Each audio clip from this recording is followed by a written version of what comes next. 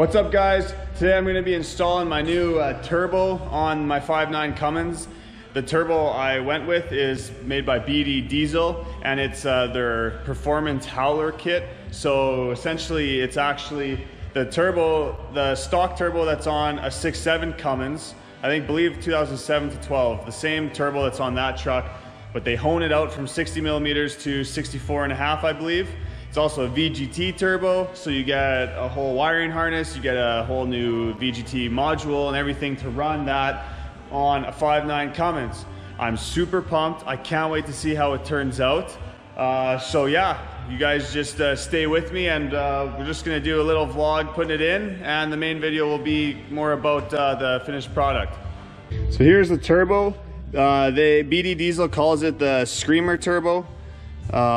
Basically, like I said, they just bore it out, make it bigger, 64.5 mil VGT, super cool. And then this is the two-piece manifold that they send with the kit. Here's my VGT controller. Got a bunch of hardware parts, bunch of connectors, you know, all this stuff. So quite a bit of work to do, but it should totally be worth it. I already know I'm going to be getting some comments saying, why are you putting a VGT turbo? The fixed geometry turbos are way more reliable. Yeah, I guess, because a fixed geometry turbo doesn't have a turbo actuator, and that's usually the most common part that fails on a VGT turbo.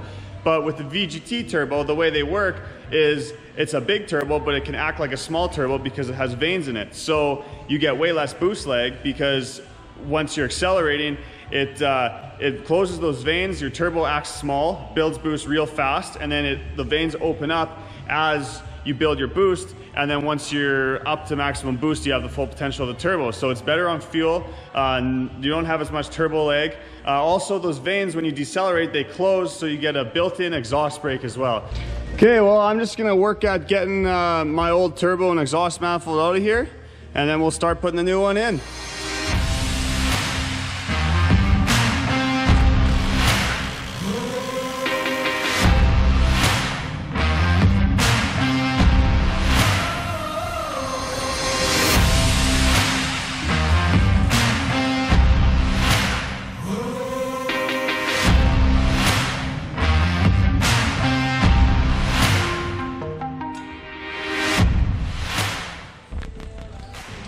Okay, well, here's the stock turbo. Here's the new BD Screamer turbo. Quite a bit difference. So I'm just gonna do a couple of things first before I drop this one in. I gotta pull a coolant port out because this is a cooled turbo and this one is just oiled. So I'm gonna do that, and then I'll start dropping the new one in.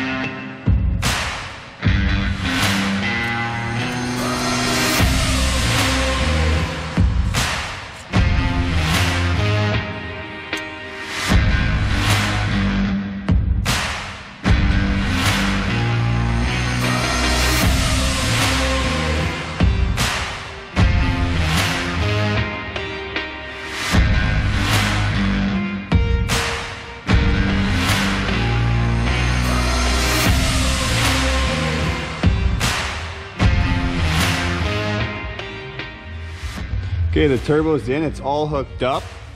Now I'm gonna install all this electrical.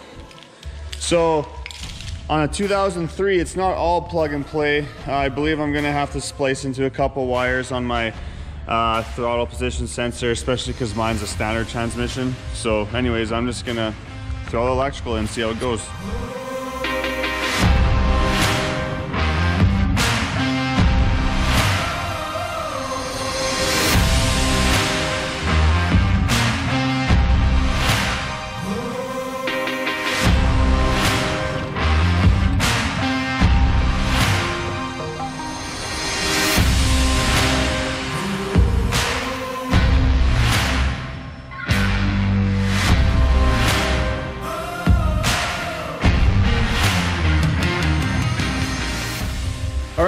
the wiring hooked up.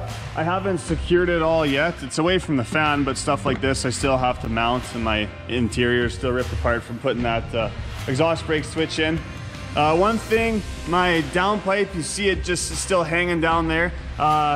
This one's a 4-inch, my new one's a 5-inch. I didn't really think about that. So I don't have a V-band clamp to mount it to my turbo right now. So I don't have the exhaust on the turbo. It's just shooting right out the back of the turbo. But yeah, it's Sunday, I can't get one. I'll get a clamp tomorrow, and that's when I'll continue the video to drive the truck and see how it is. But for now, we're just gonna fire it up and see if it works and see if that exhaust brake kicks in. All right, it's just idling right now. My girlfriend's in the truck. I'm gonna give her the thumbs up to kick in the exhaust brake. We'll see what happens. Oh boy.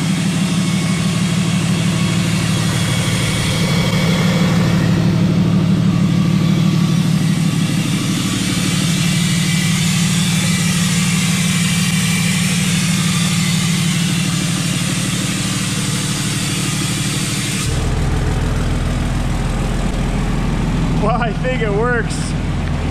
That is so sweet. I'm so pumped. I can't wait to take this thing for a rip tomorrow.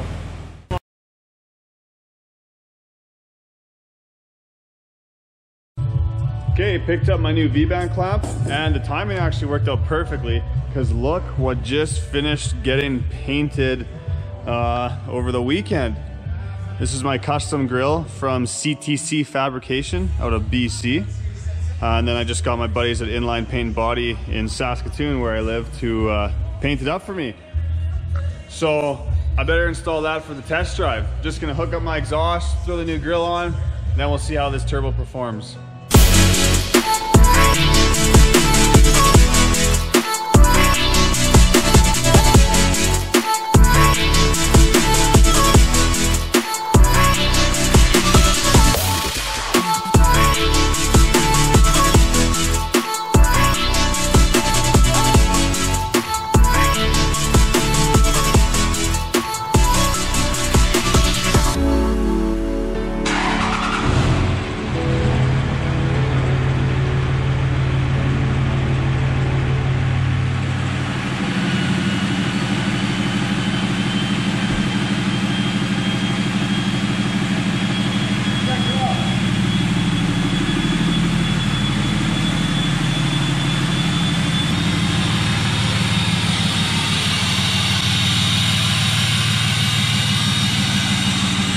You gonna shut off the exhaust brake?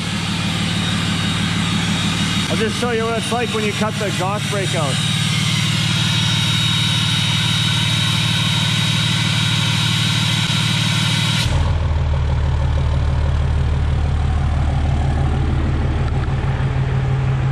So the exhaust brake is tied into your coolant temperature sensor.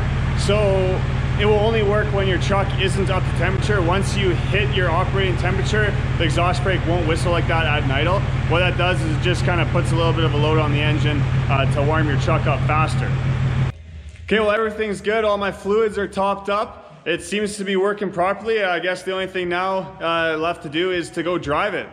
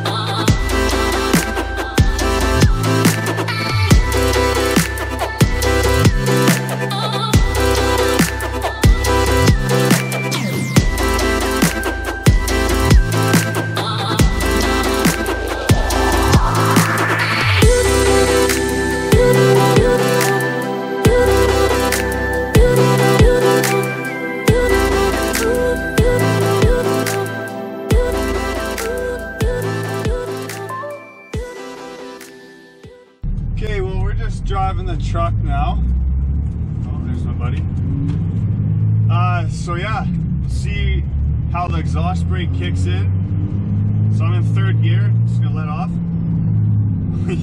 I did not exaggerate my body forward there. That's actually how much it kicked me in. I'll do it again.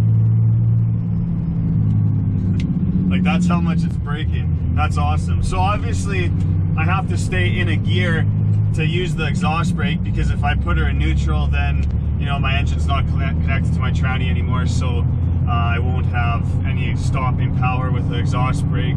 That's why on automatic transmissions, it has to lock your torque converter, I believe is how that works.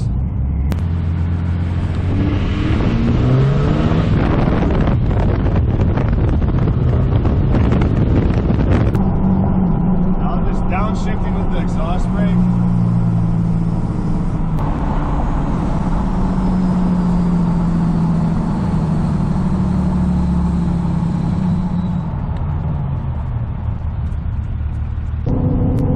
Just driving to this old unused old highway to go do some more video, but one thing I noticed is you can't use cruise control with the exhaust brake on, because without your foot on the accelerator pedal, it goes into an exhaust brake. So on my truck, it won't kick out my cruise control, it will stay on cruise control. So your exhaust brake is slowing the truck down while your cruise control is keeping your truck at that speed. So that's just really bad for your truck. So you can't have the exhaust brake on and be on cruise control. I think with the 2004 to 7s, I think actually if you put the exhaust brake on, the cruise control won't work. Or if you have the exhaust brake off and you're using cruise control, as soon as you flip on the exhaust brake, I believe it will cut out cruise control. What a beautiful evening. This is just perfect. Look at this. Look at this sunset. Not a breath of wind. Birds chirping. It's nice. We're about to disrupt that with exhaust brake, so that's cool. But yeah, I'm gonna get my girlfriend to film, and I'm gonna do a couple passes with the new turbo, with the exhaust brake and all that stuff. So you'll see.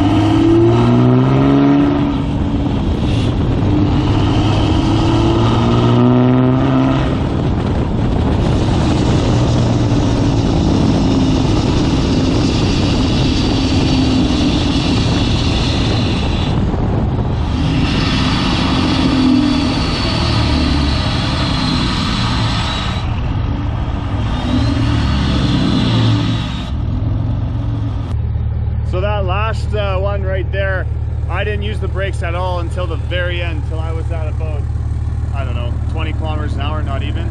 So this thing braked the whole way for me. So I'll just show you too what it does. Like right now the exhaust brake is on, but it's not doing anything because the truck is up to temperature, so it's not going to kick in at an idle. But I'll rev it up and you'll hear it kick in just as the RPMs come down from revving it up.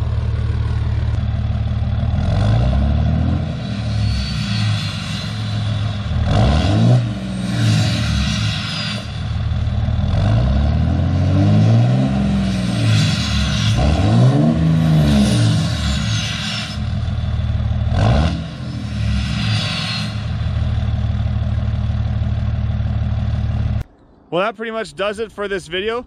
I'm very impressed with this BD Diesel Howler kit. It performed super well. It was easy to install. I had no issues. As soon as I fired it up, it worked, so that's great. And that exhaust brake is awesome. It really puts you forward in your seat. It's a lot stronger than a lot of exhaust brakes I've felt in other trucks. But yeah, now I think I'm gonna need a fast fuel pump and some bigger injectors to really make this thing scream. But for now, it's good. Thanks to my lovely girlfriend, Drew, for filming and me throwing her in the box of the truck and all that stuff. But yeah, if you guys like the video, please like it, subscribe. If you got questions, ask in the comments. Look me up on Instagram at Dark Iron Diesel. You can shoot me a message. But yeah, I appreciate you guys' support. And thanks for watching. We'll see you on the next video.